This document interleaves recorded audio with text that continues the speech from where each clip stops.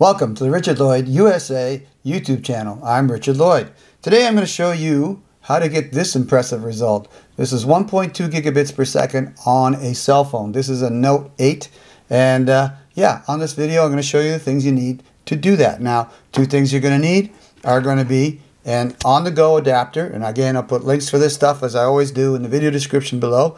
Those are affiliate links, and when you click through to them, I get a portion of the sale, but it doesn't cost you any extra than going straight to Amazon to get these. And by using the links in the video description below, you're guaranteed to get the same equipment that I bought from Amazon to make this happen. So we have an on-the-go USB 3 to USB-C connector. If you have a different combination on your phone, then go with a different connector. But this is USB-C. This is what worked for me. So that's USB 3 to USB-C, and I have a Gigabit Ethernet adapter, and I bought several of these. This is the only one that gave me that performance, so make sure you buy this one. My phone is a Note 8, so it's Android, Samsung, so it might make a difference on your phone. I don't know, but I know this Ethernet adapter at 1 gigabit is consistently giving me that speed, not only on the phone but also on my laptop. So it's been very good on that.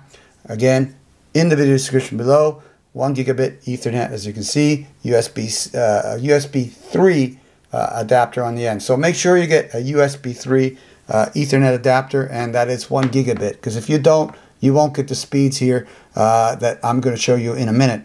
Also, these on-the-go adapters are useful for a lot more things than just connecting an Ethernet connector to it. You can connect a USB thumb drive to them and move files on and off your phone really nicely, really quickly, really conveniently. Okay, so you may want to have one of these around if you don't have one. Very, very handy. I use it all the time. In fact, I'm going to use it for this video to take the video that I took of the desktop on my phone and put it on this YouTube video. So once again, let's get to the instructions, and I'll show you how to get these results. Well, here are the components, or the technology you're going to need to hook up Ethernet to a phone. This is the Samsung Note 8. It's a great little phone, a little long in the tooth, but still a great phone, works great. We've got a on-the-go USB 3 to USB-C connector, and then we have a Ethernet to USB 3 1 gigabit Ethernet adapter, which we're going to connect together and then plug into the bottom data port. So let's do that. We take the USB 3 connector, connect them together. Now we have this, and as you can see, Ethernet adapter there. We're going to plug the USB-C into the data port, like so.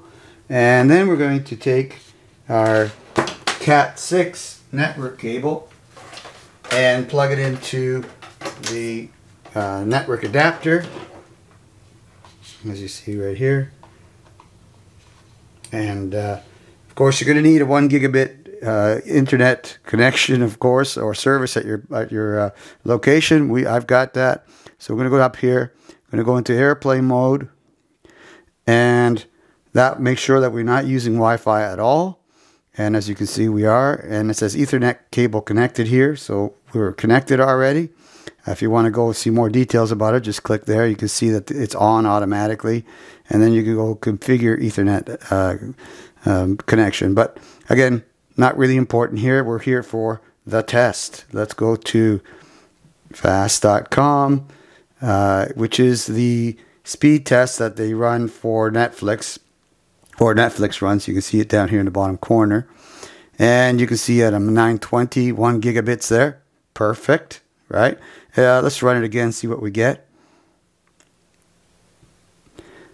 And as I said, you can see that clearly this gives this phone 1 gigabits per second speed. Now, what are you going to do with this? Well, you can use it as a network tester, or if you're a gamer, you're going to have a lot less latency on Ethernet that you would ever have on Wi-Fi. Wi-Fi is a half duplex technology, so even if you got 1 gigabit, which I don't think you can on this phone, maybe you can, I don't know, but if you could, it would still be slower because it's half duplex.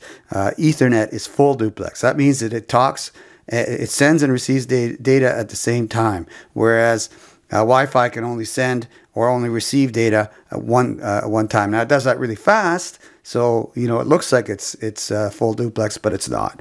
That creates what they call latency. But as you can see, we've got some great results there, and that's how you quickly set this up.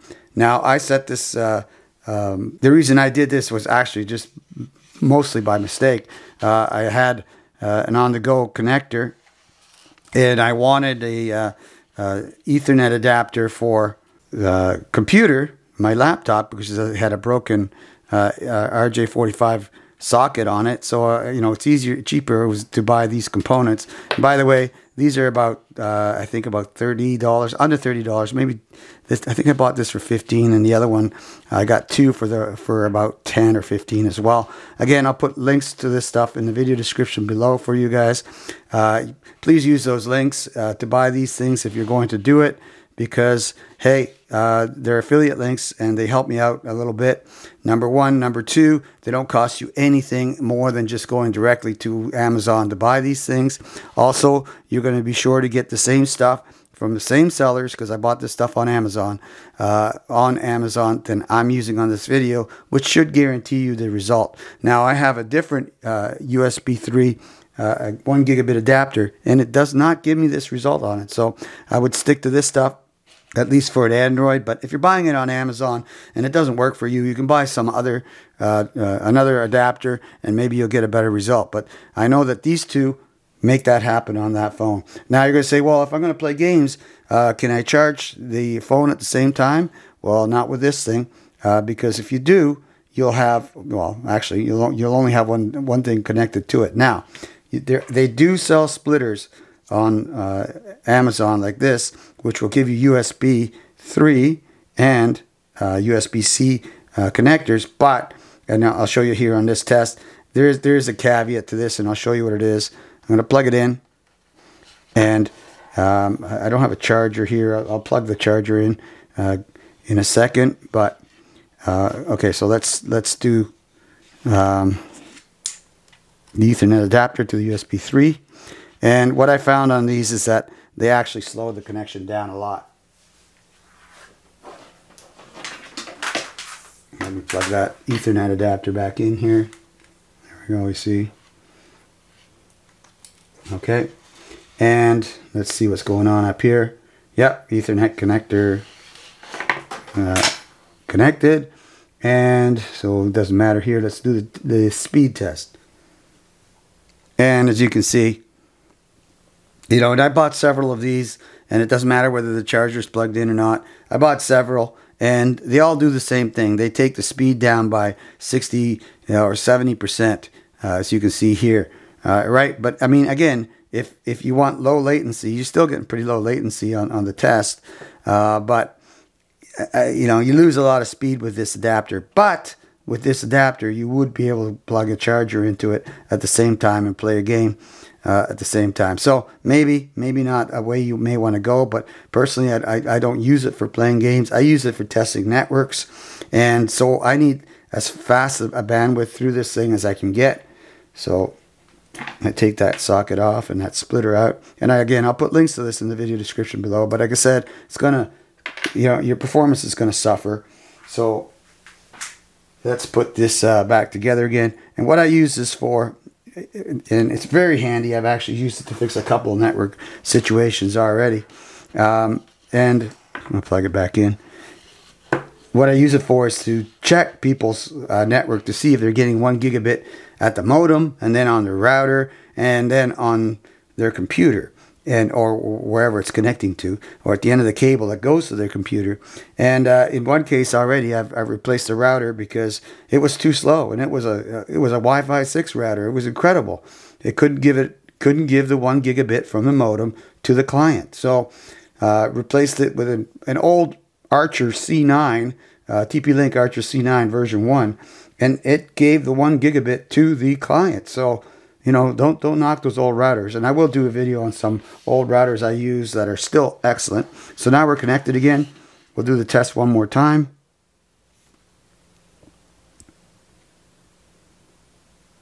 And as you can see, I mean, it's going to vary. Again, we're dealing with cable here. It's going through. I'll let it do the latency and stuff. There we go. And again, so as you can see, really sweet on the speed. You know, the upload speed is good too. We just run it again. Once it finishes, I think it's finished. Nope, still going around in a circle here. Okay. I'm just going to restart it, see what happens. There you go, you see it, 1 gigabit.